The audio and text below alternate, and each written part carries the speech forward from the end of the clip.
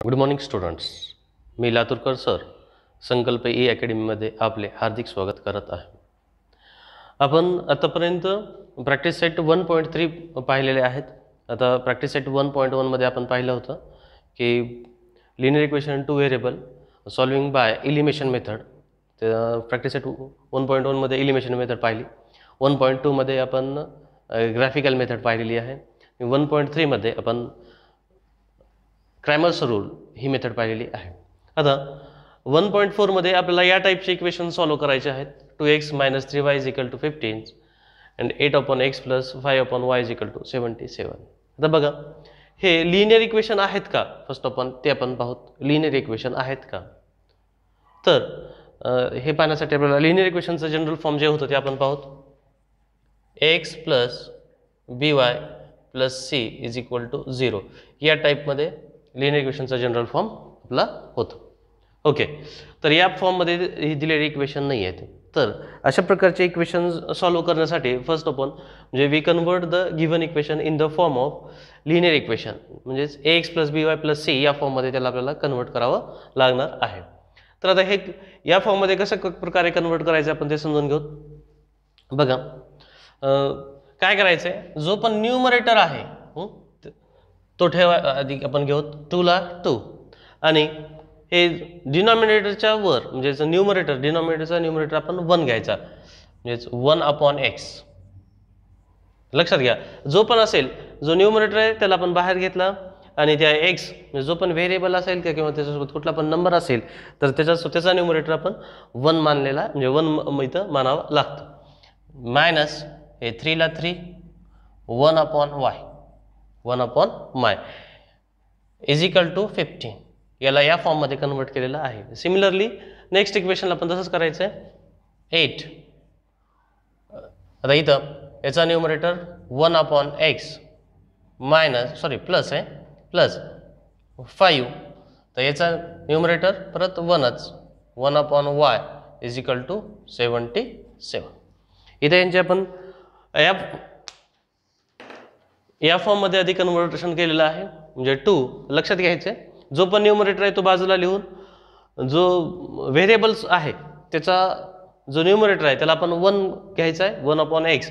तर बघा, हे याचं कन्वर्शन हे झालेलं आहे. जो कसं आहे बघा, 2 1 जा 2, ह्याला 2 ने मल्टिप्लाय केलं की 2 1 जा 2, देअरफॉर 2/x वी गेट 3 1 जा 3 3/y आणि 15 ला 15 आहे समजा. इथं पण सेम तसंच आहे. 8 1 जा 8 8x 8/x इथं प्लस 5 1 जा 5/y = 77. या फॉर्ममध्ये कन्वर्ट करायचं आहे. आणि परत मग late m = 1/x and n = 1/y we get, म्हणजेच या m ची व्हॅल्यू आपण 1/x मानलेली आहे आणि 1/y ची व्हॅल्यू आपण n मानलेली आहे. आपल्याला इथं नवीन इक्वेशन्स मिळतात. काय मिळतात बघा, 2 1/x मीन्स m मायनस 3 ला 3 1/y मीन्स n = 15. आणि इथं सिमिलरली 8 हे 1/x = m याच्याजवळ आपण हे रिप्लेस केलं आहे प्लस 5 ला 5 हे 1/y म्हणजेच n = 77. आता हे जे झालेले आहेत याचं कन्वर्शन आपण लिनियर इक्वेशन इन 2 व्हेरिएबलमध्ये केलेलं आहे. तर बघा, याचा फॉर्म ax + by + c, म्हणजे हे प्लस c इक्वलच्या पलीकडे जाऊन तो मायनस पण होऊ शकतो किंवा इक्वलच्या पलीकडे पण तो येऊ शकतो. याचं कन्वर्शन लक्षात ठेवायचं की या प्रकारचे इक्वेशन ज्यावेळेस येतात त्याचं कन्वर्शन आधी लिनियर इक्वेशन इन 2 व्हेरिएबलमध्ये करायचं आहे आणि परत सॉल्व करायचं आहे. आपल्याला सॉल्व करायच्या 3 मेथड आपण शिकलेल्या आहेत. पहिली एलिमिनेशन मेथड, दुसरी ग्राफिकल मेथड, तिसरी क्रॅमर्स रूल मेथड. मग आपल्याला सगळ्यात सोपी वाटते ती क्रॅमर्स रूल मेथड आणि दुसरी म्हणजेच एलिमिनेशन मेथड. परंतु हे लक्षात ठेवायचं की एलिमिनेशन मेथडनं सॉल्व करणं हे एकदम सोपं जात असते, म्हणून आपण हे एलिमिनेशन मेथडनं सॉल्व करणार आहोत. हे आपण इथं लक्षात घेऊ. हे लक्षात आलं आपल्याला. इथं प्रत्येकदा सांगतोय बघा, हे इक्वेशन या फॉर्ममध्ये येतात. या इक्वेशन अशा फॉर्ममध्ये आलं की सर्वप्रथम आपल्याला काय करायचं इथं, first we do the convert the equation in the linear equation in two variable and then we solve with our favourite method. Okay, मग इथं लक्षात आलं का इथं 2x इथं म्हणजे त्याचा 1/x मानलेला आहे आणि -3 म्हणजे जो पण नंबर आहे तो साईडला लिहायचा. याचा न्यूमरेटर 1 असतो, 1/x 3 1/y is equal to 15. Similarly 8 1/x plus 5 याचा न्यूमरेटर काय म्हणजे 1/y इज इक्वल टू 77. आणि मग याच्या व्हॅल्यू आपण कन्व्हर्शन करून घेऊन इथं आपण नवीन इक्वेशन्स आपण तयार करत असतो. ओके, आता आपण सुरुवात करूया प्रॅक्टिस सेट 1. आपण आता सुरुवात करूया प्रॅक्टिस सेट 1.4. ओके, त्याचा फर्स्ट क्वेश्चन आहे solve the following simultaneous equations. Okay, तर बघा याचा form 2/x minus 3/y is equal to 15, 8/x plus 5/y is equal to 77. आता आपण चर्चा केली होती त्याच फॉर्ममध्ये आहेत. याचं कन्व्हर्शन मी तुम्हाला सांगितल्याप्रमाणे बघा 2 याचा न्यूमरेटर आपण 1 मानतो, 1/x हे 2ला 2 बाजूला लिहून याला ब्रॅकेटमध्ये घेतलेला आहे 2/x. मग इथं 3 मायनसला मायनस 3ला बाजूला घेतलं 1/y is equal to 15. He equation number 1. Similarly 8 याचा numerator 1/x plus 5 numerator 1/y is equal to 77. हे इक्वेशन नंबर 2. अशा प्रकारे कन्व्हर्शन केलेलं आहे. मग पुढं रिप्लेसिंग 1/x बाय m म्हणजेच 1/x ठिकाणी आपण m पुट करत आहोत. परत अँड 1/y बाय n म्हणजेच 1/x ठिकाणी m आणि 1/y ठिकाणी n रिप्लेस करून आपल्याला काय मिळतात बघा. इक्वेशन 1 and 2 वी गेट म्हणजे आपल्याला काय मिळतात बघू 2m हे 1/x ठिकाणी m 3n is equal to 15 आणि इकडं 8m plus 5n is equal to 77. Equation number 4. We get equation number 3 and equation number 4. आता परत हे 1 बघा लक्ष द्या परत एकदा बघा हे 1/x ठिकाणी m 2m 1/y ठिकाणी n 3n is equal to 15ला 15. हे इक्वेशन नंबर 3. हे 8 1/x ठिकाणी m 5 1/y ठिकाणी n इज इक्वल टू 77. हे इक्वेशन नंबर 4. ओके, आता एलिमिनेशन मेथड आपल्याला सॉल्व्ह करताना आपण काय करतो तर यांचे जे कोएफिशियंट आहेत ते इक्वल करून घेत असतो. आता बघायचं आहे कुठला कोएफिशियंट आपल्याला इक्वल करायला सोपा जात असतो ते आपण पाहूत. म्हणजे आता इथं बघा 2 आणि इथं 8 आहे. इथं हे पण कोएफिशियंट इक्वल नाही आहेत आणि 3/5 हे पण इक्वल नाही आहेत. मग दोन्हीपैकी कुठलाही कोएफिशियंट इक्वल आपण करत असतो.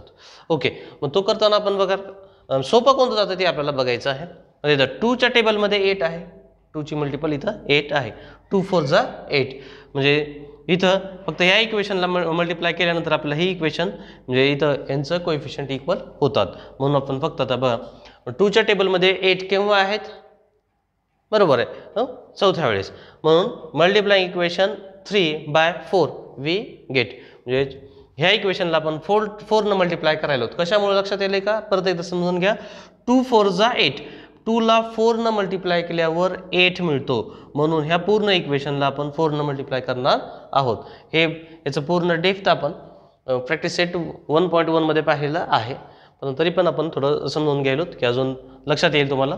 2 4 जा 8 म्हणून याला 4 न मल्टिप्लाय करायला पूर्ण इक्वेशनलाच. मग इथं 2 4 जा 8 4 3 जा 12 आणि 15 4 जा 60. हे वी गेट इक्वेशन नंबर 5. मग इथं हे 8m आणि 8m हे इक्वल आलेलं आहे. यांचे कोएफिशियंट इक्वल आलेले आहेत. म्हणजेच तर इथं हे आपल्याला माहिती आहे कोएफिशियंट इक्वल आल्यानंतर आपण ह्यांचं एलिमिनेशन करू शकतो. Okay, 8m is equal therefore. मग आता इथं आपण बघू हे याच्या मागचे साईन आपण चेक करतो. हे इक्वल झाल्यानंतर साईन हे पण प्लसमध्ये आणि हे पण प्लसमध्ये. मग ह्यांचं एलिमिनेशन करण्यासाठी सबस्ट्रॅक्टिंग करत असतो. ओके, आता सबस्ट्रॅक्टिंग करत असताना एक आपली इझी मेथड कोणती आहे तर नंबर बघतो आपण. नंबर कोणता मोठा आहे 77 आणि 60. मग जो नंबर मोठा आहे त्या इक्वेशनमधून ज्या इक्वेशनचा नंबर एमटी नंबर मोठा आहे त्या इक्वेशनमधून जो नंबर लहान आहे ती इक्वेशन आपण सबस्ट्रॅक्ट करत असतो. म्हणून सबस्ट्रॅक्टिंग इक्वेशन 3 म्हणजे हे जे 3 इक्वेशन सॉरी एक मिनटं इथे सबस्ट्रॅक्टिंग इक्वेशन 5 हे इथं थोडं चुकून झालंय. सबस्ट्रॅक्टिंग इक्वेशन 5 हा नंबर लहान आहे या इक्वेशनचा नंबर लहान आहे 60. सबस्ट्रॅक्टिंग इक्वेशन 5 फ्रॉम 4 हे 77 is greater than 60. Therefore subtracting equation 5 from 7 म्हणजे पाचव्या इक्वेशनमधून म्हणजे पाचवी इक्वेशन ही चौथ्या इक्वेशनमधून सबस्ट्रॅक्ट करत आहोत. ओके, मग इथं इक्वेशन नंबर 5 कोणती आहे तर इथं 8m + 5n = 77. 8m 12n = 60. Equation number 5. Okay, मग आता सबस्ट्रॅक्ट करताना आपल्याला माहिती आहे काय करायचं असतंय तर जी खालची इक्वेशन्स आहे तर त्याचे सगळ्यांचे साईन जे आहेत ते आपण अपोजिट करत असतो. सबस्ट्रॅक्ट करत असताना महत्त्वाचा रूल आपल्याला माहीत आहे. सगळ्यांचे साईन जे आहे ते आपण अपोजिट करतो. मग इथं प्लस आहे तर हे अपोजिट 8m, हे मायनस आहे तर हे +8 आणि हे पण प्लस आहे. त्याच्या मग साईन नाही म्हणजेच प्लस असतं हे लक्षात ठेवायचं.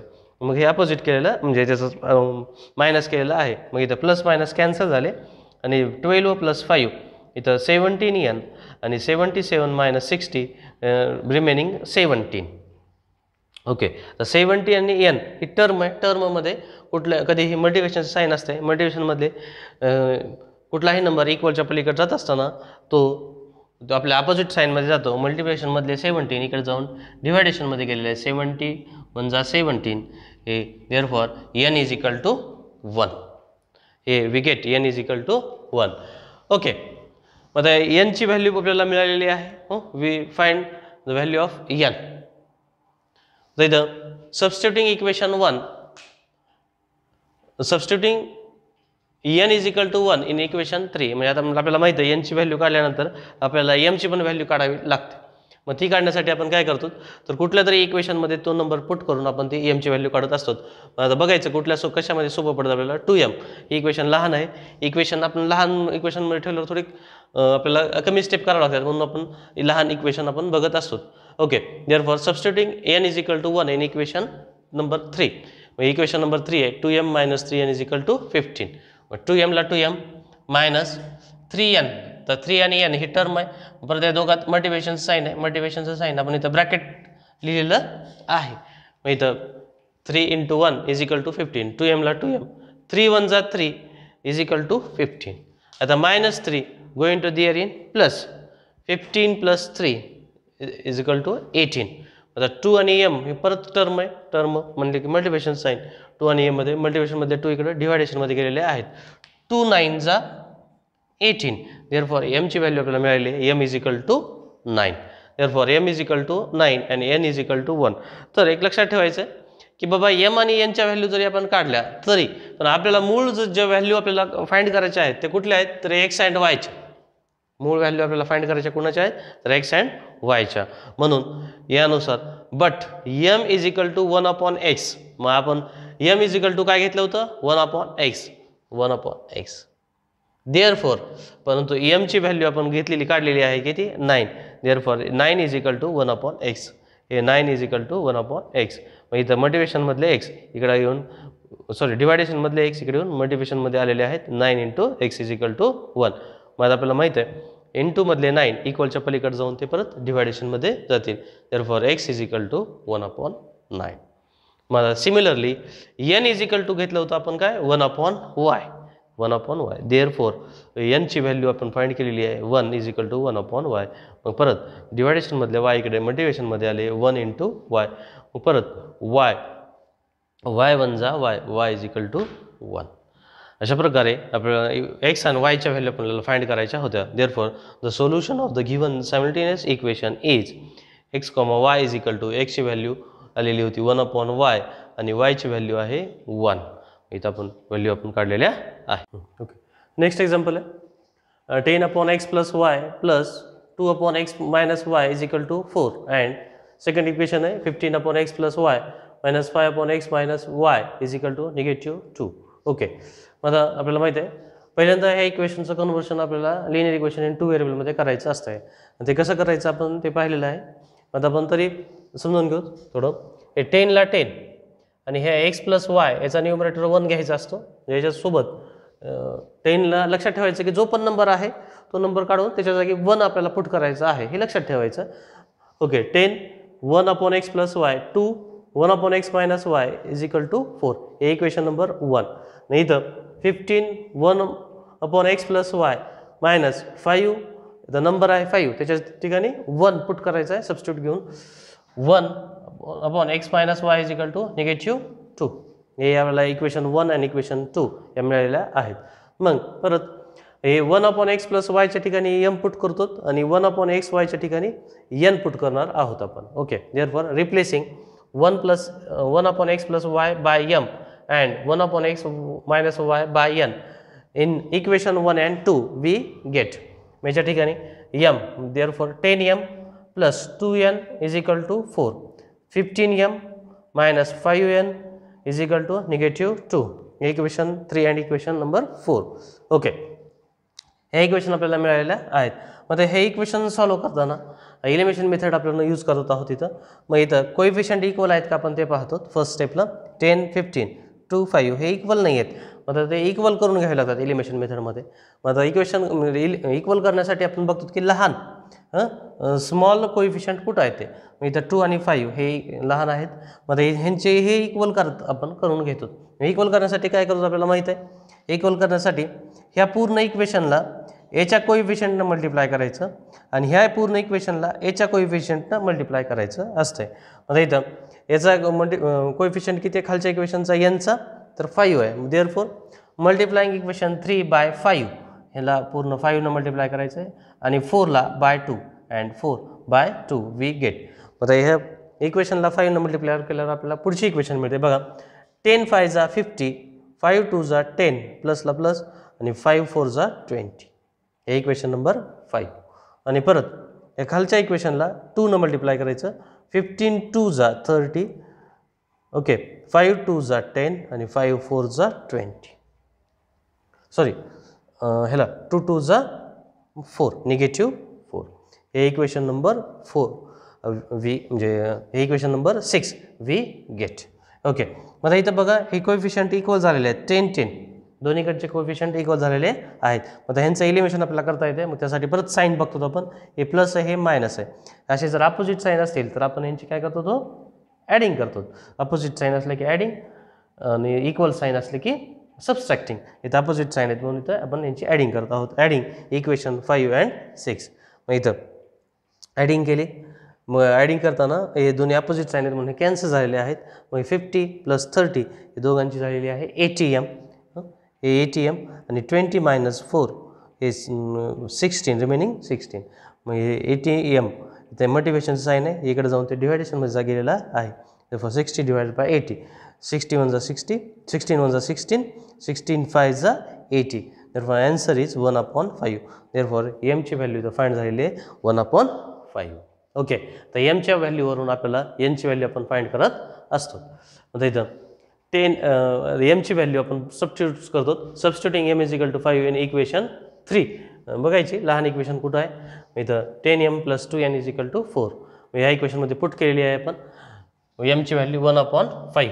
मग इथं 5 1 जा 5 5 2 जा 10 इथे 5 न 10ला डिवाइड केलं आन्सर इज 2. therefore 2 1 जा 2 2n इज इक्वल टू 4. मग आता इथं प्लस 2 इक्वलच्या पलीकडे जाऊन काय होता तो मायनस होतात बरोबर आहे. 4 minus 2 minus 2ला minus 2 2n is equal to 2. मग 2 आणि n इथं मल्टिप्लिकेशनचं साईन आहे. मल्टिप्लिकेशनमधले 2 इक्वलच्या पलीकडे ते डिवायडेशनमध्ये जातात तर 2 1 जा 2 therefore n is equal to 1. यांची व्हॅल्यू मिळालेली आपल्याला n इज इक्वल टू 1. मग m इज इक्वल टू 1/5 आणि n is equal to 1. But तर हे m म्हणजे ॲक्च्युअलमध्ये काय आपण रिप्लेस केलेलं आहे. एमच्या ठिकाणी आपण 1/x plus y therefore but m is equal to 1/x plus y आणि n is equal to 1/x/y. therefore m ची व्हॅल्यू घेतली आपण 1/5 is equal to 1/x plus 5. मग इथं x प्लस वाय डिवायडेशनमध्ये तिकडे येऊन ते मल्टिप्लिकेशनमध्ये गेलेले आहेत. x प्लस वाय 1 जा x प्लस वाय आणि इकडं 5 1 जा 5. मग आपल्याला इथं नवीन इक्वेशन्स मिळतात. x plus y is equal to 5 हे इक्वेशन नंबर 7 आणि इथं x minus Y is equal to 1. आता इथं n ची व्हॅल्यू होती n is equal to 1 n is equal to x1 n ची value 1 x minus Y is equal to 1. therefore equation याला आपण व्यवस्थित करून घेतलं x minus Y is equal to 1 हे इक्वेशन नंबर 8 हे इक्वेशन नंबर 7 आणि ही 8. मग आता परत इथून आपल्याला x ची व्हॅल्यू फाइंड करायची असेल तर आपण बघायचं हे प्लस वाय इथं मायनस वाय दोन्ही अपोजिट साईनमध्ये आहेत. या नवीन इक्वेशन मिळतात, ज्यांची आपण क्रिया इथं करत आहोत. या अपोजिट साईनमध्ये मग ह्यांना अपोजिट साईनमध्ये असले की यांचं सबस्टिट्यूट म्हणजे काय करतो तर ॲडिंग करतो. Adding equation 7 and 8, x + y = 5 आणि x - y = 1. हे plus y minus Y cancel होतील. देअरफॉर x + x 2x आणि 5 + 1 = 6. म्हणजे 2 आणि x मध्ये कुठलं साईन नाही, म्हणजे इंटूचं साईन असतं. 2 आणि x मग इंटूमधले 2 इकडे जाऊन डिव्हायडेशनमध्ये गेलेले आहेत.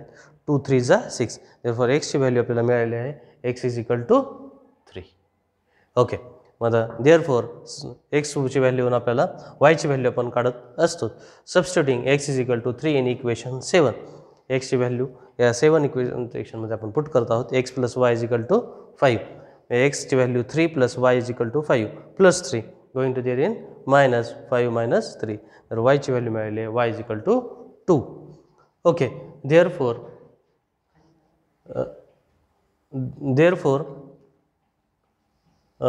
solution of the given simultaneous equation is x, y = 3, 2 is the solution of the given equation. Okay. Next example है 27/x - 2 plus 31/y + 3 = 85 and 31/x - 2 plus 27/y + 3 = 89. Okay. बघा आपली हे लिनियर इक्वेशन इन 2 व्हेरिएबल या फॉर्ममध्ये नाही आहेत, तर ते आणण्यासाठी आपण पाहिलेत की फर्स्ट 2 एक्झाम्पलमध्ये आपण कसं कन्वर्शन केलं होतं. तर हे 27 जो आहे, जो पण न्यूमरेटरचा नंबर असतो त्याला आपण ब्रॅकेटच्या बाहेर ठेवलं आहे आणि ह्या x - 2चा न्यूमरेटर आपण 1 घेतो. हे कायम लक्षात ठेवायचं आहे की हा जिथं असे इक्वेशन्स आले की आपल्याला हे 27 बाहेर काढले लिहायचं आहे त्या ब्रॅकेटच्या आणि त्याचा numerator 1/x/2 plus 31 out of bracket याच्या 1/y + 3 = 85. हे equation number 1. Similarly 31 bracket 1/x + x - 2 plus 27 हे आउट ऑफ ब्रॅकेट आणि ब्रॅकेटमध्ये 1/y + 3 = 89. हे इक्वेशन नंबर 2. ओके. मग इथं आपल्याला माहीत आहे याचं लिनियर इक्वेशन इन 2 व्हेरिएबलमध्ये कन्वर्शन करण्यासाठी आपण काय करतो, हे रिप्लेसिंग करतो. या 1/x - 2च्या ठिकाणी आपण m पुट करतो आणि 1/y + 3च्या ठिकाणी n पुट करतो. Okay. Therefore replacing 1/x - 2 by m and 1/y + 3 = n in equation 1 and 2 we get. म्हणजे बघा लक्ष देऊ, हे 27 हे 1/x - 2 means m. Therefore equation बनते काय बनते 27m प्लस 31 + n म्हणजे 31 × n. हे 1/y + 3 म्हणजेच n आहे. 31 × n म्हणजे 31n = 85 ला 85. हे equation number 3. Similarly next equation 31m 1 = 31m plus 27n 1 = 27n = 89. हे इक्वेशन नंबर 4. हे आपल्याला इथं नवीन इक्वेशन्स आपल्याला मिळालेल्या इथं आहेत. ओके. मग इथं बघा प्रॅक्टिस सेट 1.1 मध्ये आपण ह्या अशा प्रकारच्या इक्वेशन सॉल्व्ह केलेल्या होत्या. बघा त्या कशा होत्या त्या, हे 27m इकडे 27n 31n इकडे 31m अशा अल्टरनेटिव्ह व्हॅल्यू आल्या की आपण दिलेल्या इक्वेशनला काय करत असतो, तर दिलेल्या इक्वेशनची एकदा सम करतो आणि एकदा सबस्ट्रॅक्शन करतो. म्हणजे एकदा ॲडिंग करतो आणि एकदा सबस्ट्रॅक्शन करतो असतो. आपण त्या प्रॅक्टिस सेटमध्ये आपण असे 2 एक्झाम्पल सोडवले होते, त्याच टाईपचं हे एक्झाम्पल आहे. तर बघूत आपण 27m 27n 31n 31m अशा प्रकारच्या व्हॅल्यू इथं आहेत. मग इथं ॲडिंग इक्वेशन 1 and 2 म्हणजे सुरुवातीला आपण इथं ॲडिंग करत आहोत. Adding equation 1 and 2 27m + 31n = 85. 31m = 27n = 89.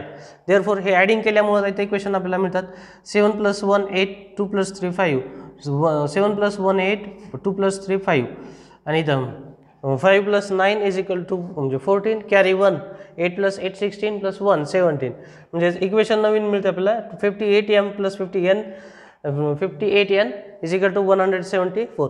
आता हे सगळे नंबर जे आहेत ते बघा ॲडिंग केली किंवा सबस्ट्रॅक्शन केलं तरी जी इक्वेशन मिळते ती जी पूर्ण इक्वेशन कुठल्या तरी नंबरच्या मल्टिप्लिकेटिव्हमध्ये असते.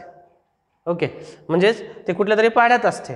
आता बघा 58n 58n 174 म्हणजे इथं बघा आपण 58nच्याच टेबलमध्ये हे सर्व नंबर्स आपल्याला मिळतात, म्हणून बोथ साइड डिवाइडिंग बाय 58, म्हणून त्या इक्वेशनला काय करायचं आहे 58नंच डिवाइड करायचं, जे आपण नंबरनं त्या टेबलमध्ये असतील तर त्या नंबरनं त्याला डिवाइड करायचं आहे.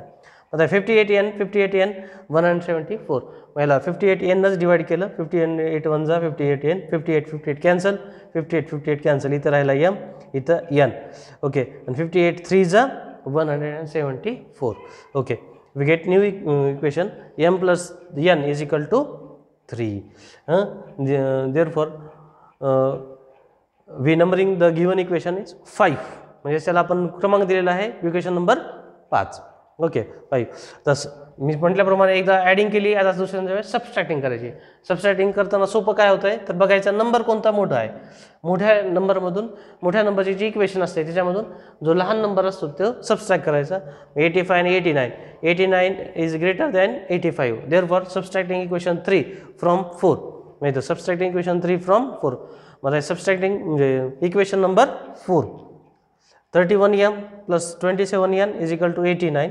हे 27m 31n is equal to 85 हे इक्वेशन आहे. मग इथं हे सगळे सबस्ट्रॅक्ट करतात. सबस्ट्रॅक्ट करताना आपल्याला माहिती आहे सबस्ट्रॅक्ट करतानाचा रूल, हे सगळे खालचे जे इक्वेशन्स आहेत ते आपण निगेटिव्ह साईन टाकत असतो. निगेटिव्ह 17m निगेटिव्ह 31n 85 सगळ्यांना जे आहेत सगळ्यांचे साईनचे अपोजिट करतो, सॉरी निगेटिव्ह नाही तर अपोजिट करतो. जर पॉझिटिव्ह असेल तर निगेटिव्ह, मग हे पॉझिटिव्ह आहे म्हणून हे पण निगेटिव्ह, हे पॉझिटिव्ह म्हणून हे पण निगेटिव्ह, हे पॉझिटिव्ह आहे म्हणून हे पण निगेटिव्ह. मग इथं 31 मायनस 27 रिमेनिंग 4m, इथं 27 31, परंतु हे 27 मधून 31 सबस्ट्रॅक्ट होत नाहीत. 31 मायनस 27 रिमेनिंग 4. आता इथं मोठ्याचा साईन येईल -4n, नाही तर 9 मायनस 5 इज इक्वल टू 4 आपल्याला हे मिळतं इथं. आता बघा हे सर्व नंबर 4चे मल्टिप्लिकेटिव्ह आहे, म्हणजे 4च्या टेबलमध्ये ते आहेत. ओके, मग इथं म्हणून बोथ साईड डिवाइडिंग बाय 4, 4 हे पूर्ण डिवाइड होतात. 4 4 कॅन्सल राहिला m, 4 4 कॅन्सल राहिला n, आणि 4 1 जा 4. We get new equation number 6. Okay, हे नंबर इक्वेशन 5 आणि हे नंबर इक्वेशन 6. आता हे आपल्याला इथं सॉल्व करायची इक्वेशन 5 आणि 6. इथं बघू हे ह्यांचे प्लस n आणि इथं मायनस n आहेत, प्लस n आणि मायनस n हे दोन्ही अपोजिट साईनमध्ये आहेत, दोन्ही इथं अपोजिट साईनमध्ये आहेत. मग अपोजिट साईनमध्ये असल्यावर आपण काय करतो ते सॉल्व करत असताना यांची ॲडिंग करतो, म्हणून adding equation 5 and 6, adding equation 5 and 6. मग इथं m plus n is equal to 3 आणि m minus n is equal to 1 यांची आपण इथं ॲडिंग केलेली आहे. मग इथं ॲडिंग करताना हे दोन्ही अपोजिट साईनमध्ये आहेत, प्लस n मायनस n म्हणून हे कॅन्सल झाले, n n cancel, m plus m 2m यांची ॲडिंग झालेली आहे, आणि 3 प्लस 1 4, 3 प्लस 1 4. मग इथं 2 आणि m मध्ये कुठलं साईन आहे हो, साईन दिसत नाही म्हणजे मल्टिप्लिकेशनचं साईन आहे. मल्टिप्लिकेशनमधले 2 इकडे जाऊन डिव्हायडेशनमध्ये गेलेले आहेत. 2 2 जा 4, 2 2 जा 4. Therefore m is equal to 2. m ची व्हॅल्यू इथं आपल्याला मिळालेली आहे, m is equal to 2. Therefore substituting m is equal to 2, तर m वरून आपल्याला n ची व्हॅल्यू काढायची असते. m ची व्हॅल्यू किती आहे 2, m ची व्हॅल्यू 2 आहे, त्याच्यावरून n ची व्हॅल्यू आपण काढतो आहोत. Substituting m is equal to 2 in equation 4, म्हणजे m ची व्हॅल्यू हे इक्वेशन 4 मध्ये ठेवत आहोत, इक्वेशन 5 मध्ये ठेवत आहोत. इक्वेशन नंबर इक्वेशन 5, इक्वेशन 5 आहे m plus n is equal to 3. m ची व्हॅल्यू किती आहे हो 2, 2 plus n is equal to 3 plus 2 going to there in minus 3 minus 2, 3 मधून 2 सबस्ट्रॅक्ट केले, आन्सर आला 1. Therefore n is equal to 1. m ची value आली 2 आणि n ची व्हॅल्यू आली 1. ओके, देअरफॉर बट m ची व्हॅल्यू आणि n ची व्हॅल्यू आपल्याला इथं मिळालेली आहे, काढलेली आहे आपण इथं. ओके, मग त्यावरून आपल्याला x ची व्हॅल्यू फाइंड करायची असते. देअरफॉर m म्हणजेच आपण काय समजलं होतं, म्हणजे 1/x minus 2, m is equal to 1/x minus 2, आणि n म्हणजेच आपण काय रिप्लेस केलं होतं y plus 3, 1/y plus 3. Okay, therefore m ची व्हॅल्यू किती आली 2 आणि 1/x वजा 2. मग इथं x वजा 2 आहे, सॉरी x मायनस 2. आता इथं हे एक्स मायनस टू इथं डिवायडेशनमध्ये इकडे येऊन माहिती आहे आपल्याला इक्वेशन आहे डिवायडेशनमध्ये असतील तर इकडे मल्टिप्लिकेशनमध्ये जातात 2 into x minus two is equal to 1 therefore 2x 1 जा 2x 2 2 जा 4 निगेटिव्ह 4 इथं झालेला आहे तर negative 4 going to the in positive मग देअरफॉर 1 प्लस 4 किती येतो 5 therefore 2x is equal to 5 आता 2 आणि x मध्ये कुठलं साईन आहे आपल्याला इथं दिसत नाही म्हणजे मल्टिप्लिकेशनचं देअरफॉर मल्टिप्लिकेशनमधले 2 इकडे डिवायडेशनमध्ये गेलेले आहेत x इज इक्वल टू 5/2 आपल्याला मिळालेलं आहे आणि नंतर n ची व्हॅल्यू किती आहे n is equal to y plus 3 आहे y plus 3 n is equal to 1 ला 1 हे y plus 1/y plus 3 y plus 3 इथं डिवायडेशनमध्ये इकडे येऊन ते मल्टिप्लिकेशनमध्ये जाईल कुठल्याही नंबरला मल्टिप्लाय केल्यावर तोच नंबर आपल्याला मिळतो 1 मल्टिप्लाय केल्यावर y प्लस 3 1 जा y plus 3 is equal to 1 तर इथं प्लस 3 गोइंग टू दिले मायनस 3 इथं मायनस 3 मध्ये गेलेलं आहे 1 मायनस 3 1 मधून 3 जात नाही पण 3 मायनस 2 मग इथं रिमेनिंग 2 परंतु हे निगेटिव्ह असल्यामुळे इथं निगेटिव्ह 2 देअरफॉर y ची व्हॅल्यू आपल्याला मिळाली y is equal to negative 2 okay therefore x, y is equal to x ची व्हॅल्यू किती आहे 5/2 आणि y ची व्हॅल्यू मिळालेली आहे negative 2 is the solution of the given equation okay अशा प्रकारे इथं आपल्याला थर्ड एक्झाम्पल संपलेलं आहे हे जे एक्झाम्पल्स आहेत ते 4 मार्काला म्हणजे प्रत्येक एक्झाम्पल हे ॲटलिस्ट म्हणजे 4 मार्क्सचं असतं हे लक्षात ठेवा ओके नेक्स्ट एक्झाम्पल आहे 1/3x plus y plus 1/3x minus y is equal to 3/4 and 1/2 in bracket 3x plus y minus 1/2 3x minus y is equal to minus 1/8 okay मग इथं आपण म्हणजे दिलेले जे इक्वेशन्स आहेत तर फर्स्ट स्टेपला आपण काय करतो त्यांना लिनियर इक्वेशन इन 2 व्हेरिएबलमध्ये कन्वर्ट करू मग ते करण्यासाठी आपल्याला माहिती आहे आपण काय करतो तर इथला नंबर बघतो अशा इक्वेशनमध्ये वरती नंबर कोणता आहे का बघतो तर इथं 1च आहे त्याच्यामुळं 1 असल्यामुळे ते इक्वेशन आहे तशीच लिहितो आपण आता इथं लिहिणार आहोत इथं जर नंबर असता तर त्याला आपण ब्रॅकेटमध्ये म्हणजे बाजूला काढून या 3x प्लस वाय याचा न्यूमरेटर आपण 1 केला असता परंतु इथं नंबर नाही ऑलरेडी म्हणून त्याला आपण तसंच ठेवायला 1/3x plus y plus 3x minus Y is equal to 3/4 हे इक्वेशन नंबर 1 ओके आता परंतु हे सेकंड जे इक्वेशन आहे थोडी डिफरंट आहे आतापर्यंत जे आपण पाहिल्या होत्या त्या इक्वेशनपेक्षा ही डिफरंट आहे कशी डिफरंट आहे बघू की बघा प्रत्येक आतापर्यंतच्या प्रत्येक इक्वेशनमध्ये न्यूमरेटरला नंबर राहायचा आणि डिनॉमिनेटर काहीतरी राहायचा असं 3x प्लस वाय 1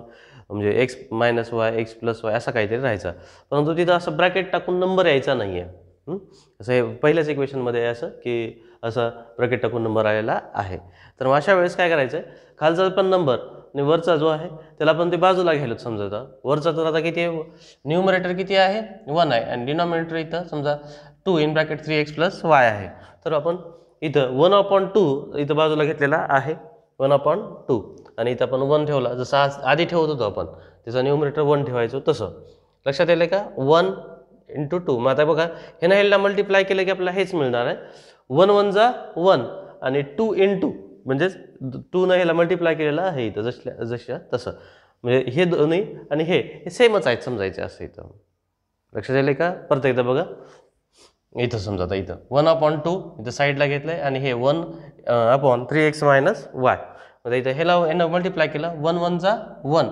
आणि 2 न ह्याला ब्रॅकेटला मल्टिप्लाय करत आहोत 2 in bracket 3x minus Y म्हणजे मल्टिप्लिकेशनचं साईन तिथं आहे ओके या स्वरूपात आपण त्याला मांडलेलं आहे मग इथं 1/2 in bracket 1/3x plus y minus 1/2 in bracket 1/3x minus Y is equal to negative 1/8 हे इक्वेशन नंबर सेकंड ओके मग आता रिप्लेसिंग आता आपल्याला माहिती आहे याच्या ठिकाणी आपण m पुट करत आहोत 1/3x plus y is equal to bye m and 1/3x minus y by n in equation 1 and 2 1 and 2 मध्ये हे आपण पुट केलेलं आहे आता इथं बघा काय मिळेल आपल्याला मग m हे 1/3x plus y means m हे 1/3x Y means n is equal to 3/4 हे इक्वेशन नंबर थर्ड परत 1/2 हे m मायनस 1/2 हे n is equal to negative 1/8 हे इक्वेशन नंबर फोर्थ ओके मग आता थोडं लक्ष देऊ बघा इथे ह्याचा जो डिनॉमिनेटर आहे इथं म्हणजे आता याच्या आधीचे जे पण इक्वेशन आपण घेतलेले होते तिथं इंटिजर नंबर राहायचा, इथं इंटिजर नंबर राहत होता, परंतु तिथे इंटिजर नंबर नाही तर इथं फ्रॅक्शन नंबर राहिलेला आहे 3/4 आणि 1/8 म्हणत आहे. हे आपल्याला काढून टाकायचं आहे. समजा इथं जो डिनॉमिनेटर आहे 4 तो काढून टाकायचा आहे. तर जर फक्त एकच डिनॉमिनेटर असेल तर त्यालाच काढायचं असेल तर काय करतो आपण, तर हे कायम लक्षात ठेवायचं एकच नंबर आहे डिनॉमिनेटरमध्ये आणि त्याला आपल्याला काढायचं आहे, तर त्याच नंबरनं त्या पूर्ण इक्वेशनला मल्टिप्लाय करायचं. एकच नंबर असेल आणि तो नंबर काढून टाकायचा असेल तर त्याच नंबरनं त्या पूर्ण इक्वेशनला मल्टिप्लाय करायचं असतंय. ते बघा आपण समजून घेऊत कसं आहे काय नाही. हे इथं यम किती आहे 4, मग ह्याला 4 मल्टिप्लाय केलं समजा M into 4 plus N into 4 is equal to 3/4 into 4. याला 4नंच मल्टिप्लाय केलेलं आपण आहे. मग इथं 4m1 जा 4m या दोघांचं मल्टिप्लिकेशन किती आलं 4m1 जा 4m. मग इथं समजा इथंच लिहूत आपण प्लस 4n1 जा 4n 4nला 4n हे 4 कॅन्सल झाला, हे रिमेनिंग 3. म्हणजे हे इक्वेशन आपल्याला मिळालेली आहे नवीन 4m plus 4n is equal to 3. We get new equation number 5. Okay, हे लक्षात आलं. इथं हा 4 आहे, 4 काढण्यासाठी आपण इथं आपण म्हटलंय मल्टिप्लाइंग इक्वेशन 3/4 आणि इथं आपल्याला म्हणून ही नवीन इक्वेशन आपल्याला इथं मिळालेली आहे. ओके, सिमिलरली आता इथं बघा इथं किती आहे 1/2 आहे 1/2 आहे 1/8 आहे. मग इथं 2 डिफरंट नंबर आहेत डिनॉमिनेटरमध्ये 2 and 8. मग अशा वेळेस 2 किंवा 2पेक्षा जास्त नंबर इथं ज्यावेळेस येतात तर त्यावेळेस त्यांचा LCM काढायचा असतो. LCM लोएस्ट कॉमन मल्टिप्लाय म्हणजे लसावी आपल्याला काढायचा असतो. म्हणजेच या सर्वांच्या टेबलमधली लहान संख्या म्हणजे 2च्या टेबल पण कॉमन संख्या लोएस्ट कॉमन मल्टिप्लाय कॉमन 2च्या टेबलमध्ये पण 8 आहे आणि 8च्या टेबलमध्ये पण 8 आहे. म्हणजे 8 इथं मल्टिप्लायचा LCM निघणार आहे, हे लक्षात ठेवायचं. 8न मल्टिप्लाय करायला होतं कशामुळं, तर ह्यांचा LCM हा 8 आहे, हे लक्षात ठेवा लोएस्ट कॉमन मल्टिप्लाय. ओके, म्हणून इथं 8ने मल्टिप्लाय केल्यावर काय होते आपण पाहूत बघा 1/2m into 8 minus 1/2n into 8 is equal to 1/8 into 8. इथे 8ने मल्टिप्लाय केलेला आहे ह्या पूर्ण इक्वेशनला. इथं म्हटलं आपण मल्टिप्लाइंग इक्वेशन 4/8. मग इथं काय काय होतं बघा 2 4 जा 8 2 4 जा 8 आणि 8 1 जा 8 मीन्स आता आपल्याला we get new equation 4m बघा इथं 4m 1 जा 4m मायनस 4n 1 जा 4n आणि मायनस 1 1 जा इज इक्वल टू 1 मायनस 1 1 जा 1. ओके, अशा प्रकारे आपल्याला इथं हे नवीन इक्वेशन्स मिळालेल्या आहेत. 4m minus 4n is equal to -1 equation number 5 आणि इक्वेशन नंबर 6. ओके, मग आता इथं लक्ष देऊ परत. तर हे सॉल्व्ह करायचे आपल्याला इलिमिनेशन मेथडनं आपण सॉल्व्ह करणार आहोत. हे +4n आणि इथं -4n आहेत. मग ह्यांचं जे अपोजिट साईनमध्ये आहेत अपोजिट साईनमध्ये असल्यावर यांना कॅन्सल करण्यासाठी आपल्याला काय करावं लागेल इथं, मग बरोबर ॲडिंग करावी लागेल. काय करावं लागेल इथं ॲडिंग करावं लागेल. हे बघा 4m + 4n is equal to 3 4m - 4n is equal to -1. तर एलिमिनेशन करताना आपण काय आधी फर्स्ट चेक करतो आपण यांचे कोएफिशियंट इक्वल आहेत का, कोएफिशियंट इक्वल आहेत मग ह्यांचं एलिमिनेशन होतं आहे. मग ह्यांचे साईन अपोजिट आहेत इथं, साईन अपोजिट असल्यावर ॲडिंग करतो आपण. Therefore adding equation 5 and 6 4m + 4n is equal to 3 4m - 4n is equal to -1. Therefore हे +4n - 4n कॅन्सल झाले. हे 4m + 4m 8m 3 - 1 आहे म्हणजे सबस्ट्रॅक्शन होईल 3 सबस्ट्रॅक्ट 2 1 रिमेनिंग 2. ओके, देअरफॉर हे 2 इथं म्हणजे पलीकडे जसं तसं आहेत इंटू मधले 8 इकडे जाऊन डिव्हायडेशनमध्ये गेलेले आहेत. 2 1 जा 2 2 4 जा 8 2 4 जा 8. Therefore m is equal to 1/4. इथे m ची व्हॅल्यू आपल्याला मिळालेली आहे m is equal to 1/4. Okay, तर सबस्टिट्यूटिंग तर m वरून आपण n काढतो आपल्याला माहित आहे m वरून आपण n काढतो. Substituting m is equal to 1/4 in equation 5. आता ही जी m इज इक्वल टू 1/4 आहे इक्वेशन 5 मध्ये आपण सबस्टिट्यूट करणार आहोत. हे m ला m ची व्हॅल्यू आहे 1/4. मग इथं 4 4 कॅन्सल होते 4 आणि m मध्ये multiplication sine multiplication 4 × 1/4 plus 4n is equal to 3. हे 4 4 कॅन्सल झालं आणि इकडं 1. मग आता पुढं 4n is equal to 3 4n is equal to 3 तर +1 going to there in -1. 3 minus 1, 3 minus 1 remaining 2. मग इथं 4 आणि n मध्ये मल्टिप्लिकेशन साइन आहे, मल्टिप्लिकेशन मधले 4 इकडे डिवायडेशन मध्ये घेते, 2 1 जा 2, 2 2 जा 4, 1/2. देअरफॉर n ची व्हॅल्यू मिळालेली आहे 1/2. मग इथं m ची व्हॅल्यू आहे 1/4 आणि n ची व्हॅल्यू आहे 1/2. इथं आपण m आणि n च्या व्हॅल्यू आपण काढलेल्या आहेत. बट m ची व्हॅल्यू ॲक्च्युअल मध्ये काय आहे, m इज इक्वल टू आहे 3x प्लस y आणि n ची व्हॅल्यू आहे 3x मायनस y. ओके, मग इथं m ची व्हॅल्यू 1/4 आहे, जी आहे ती पुट केली 1/4 is equal to 1/3x plus y. मग cross multiplication 3x plus y 1 जा 3x प्लस y अँड 4 1 जा 4. हे इक्वेशन नंबर 5. Equation number 5. आणि इकडं n is equal to 1/3x minus y. हे n ची व्हॅल्यू आहे 1/3x मायनस y. मग 1/2 ला 1/2 आणि 1/3x मायनस y. n बरोबर आपण घेतलं होतं, म्हणजे काय रिप्लेस केलं होतं 1/3x मायनस y. मग cross multiplication 3x minus y 1 जा 3x मायनस 1 आणि इकडे 2 1 जा 2. हे we get equation number 6. Okay, मग इथं ह्यांना सॉल्व्ह करायचं आहे. मग इथं प्लस y इथं minus y, plus y and minus y. मग हे असं असतील तर इथं काय होतं, मग परत ह्यांचं ॲडिंग होईल. परत काय होईल, इथं ॲडिंग होईल. अपोजिट साईनमध्ये आहेत, अपोजिट साईनमध्ये असल्यामुळे ह्यांचं ॲडिंग होईल. Adding equation 5 and 6. Therefore 3x plus y is equal to 4 and 3x minus y is equal to 2. इथं ॲडिंग केलेली आहे. इथं plus y and minus y हे काय होतील, इथं कॅन्सल होतील. अपोजिट साईनमध्ये आहेत म्हणून इथं हे कॅन्सल होतील. मग 3x plus 3x 6x, 4 plus 2 is equal to 6. मग इथं 6 into x is equal to 6. Therefore x is equal two into मधले 6 इकडे जाऊन डिवायडेशनमध्ये गेलेले आहेत, 6/6.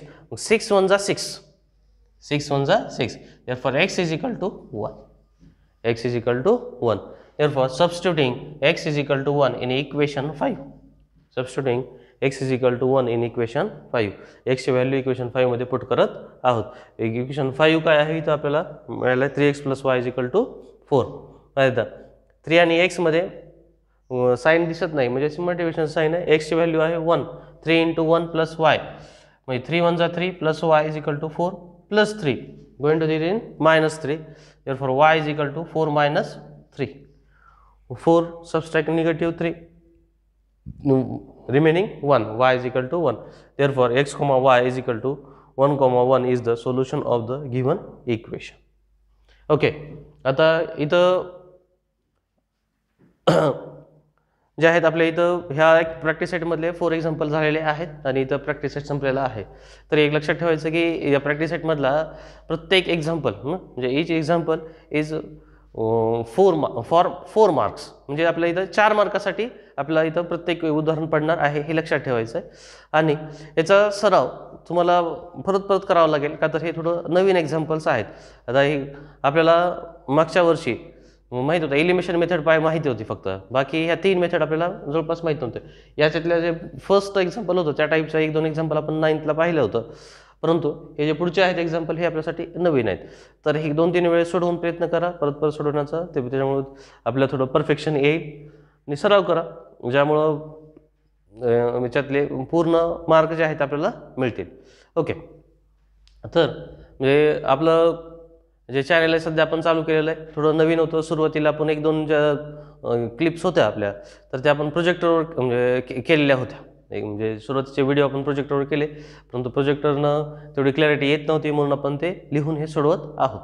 आता सुरुवातीला असा विचार होता की बाबा मी म्हणजे शिकवताच व्हिडिओ करावं, परंतु शिकवता व्हिडिओ करायला म्हणजे एक उदाहरण जवळपास 20-20, 25-25 मिनिटाचा चालला आहे. म्हणजे तो व्हिडिओ खूपच मोठा तयार व्हायला, म्हणून मी परत असं ठरवण्यात आलं की बाबा आधी आपण पूर्ण प्रॉब्लेम तो सॉल्व्ह करावा आणि नंतर मग ते फक्त टीचिंग करतानाच फक्त शूट करावं. त्यामुळं हे असं व्हायला समजा सध्या की खूपच मोठे उदाहरणं आहेत आणि जर टीचिंग करता व्हिडिओ जर तयार केला तर तो व्हिडिओ 1-1.5 तासाचा व्हायला आणि परत मग ते सगळ्याच गोष्टी मोठ्या व्हायलात. त्यामुळं त्याला शॉर्ट कसं करता येईल त्याच्यामधून हा आपण नवीन मार्ग काढला की बाबा आधी सगळे लिहून काढूत आणि नंतर मग ते शूट करूत आणि फक्त समजावण्याचं आपण ते या दृष्टिकोनातून प्रयत्न करत आहोत. तर आपल्या जे चॅनल आहे त्याला जास्तीत जास्त जणांनी लाईक करावं, शेअर करावं आणि सबस्क्राईब करावं. या सबस्क्राईबचा फायदा असा होईल की आपल्याला जास्त लवकरात लवकर आपण जर सबस्क्राईबची संख्या जर वाढली आपली तर आपण यूट्यूबवर लाईव्ह क्लास आपण घेऊ शकतो. तर म्हणजे आपल्या विद्यार्थी मित्रांना पण सांगा आणि तुम्ही पण आधी सगळ्यात महत्त्वाचं काम सबस्क्राईब करा आपल्या चॅनलला आणि इतर मित्रांना पण सांगा की जेणेकरून त्यांचा पण फायदा होईल आणि तुमचा पण. म्हणजे जवळपास आपण जर जास्तीत जास्त सबस्क्राईब झाला तर लवकरच यूट्यूब आपल्याला परमिशन देतो की आपण आपला क्लास हा लाईव्ह आपण चालू करू शकू. Okay, thank you.